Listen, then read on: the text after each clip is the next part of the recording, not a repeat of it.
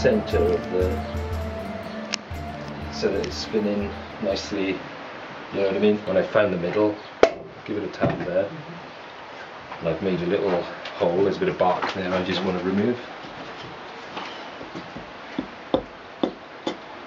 Just like that. So I've got my little hole, and I'll just enlarge that hole slightly,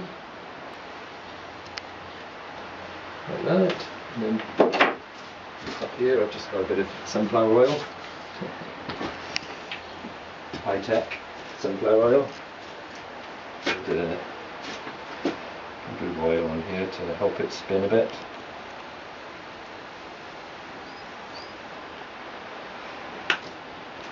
And I put a string around that bit.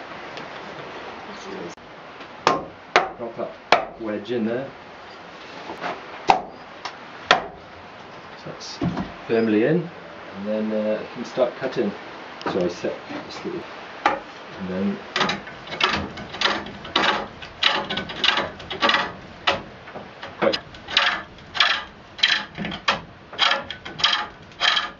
get the shape, chop the corners off, another pass to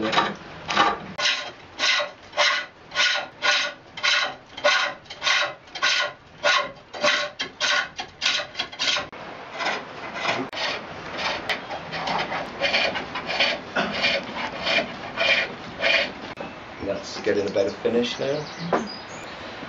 Just do a bit more at this end.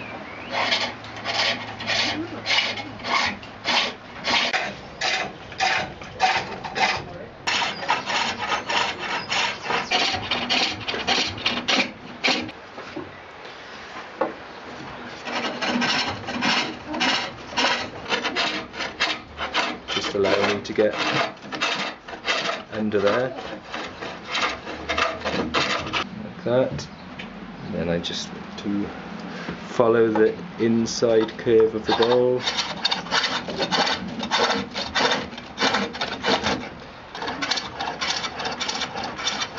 It hasn't taken long, you know, since you saw me start it. If you had a mechanical lathe, it would turn it faster, but it would take you this much time to get it on the thing, you know, get it set up. If you imagine now, when this started off, it had bark on, didn't it? Yeah. And the bark was going around that edge there, so the grain of the wood is running through there, so there's not a lot of strength in there anymore, where I'm making this thinner. So now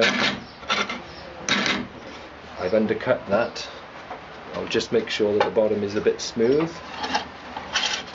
and using my hand I can check it for thickness. It's about right. So then that bit just break off there now, see, and then I can knock the wedge out, and that will come out, and now all I've got to do is, I don't need that bit anymore, so I've just got to smooth the inside of there and chop that bit off, and I've got a bowl. Then I just want to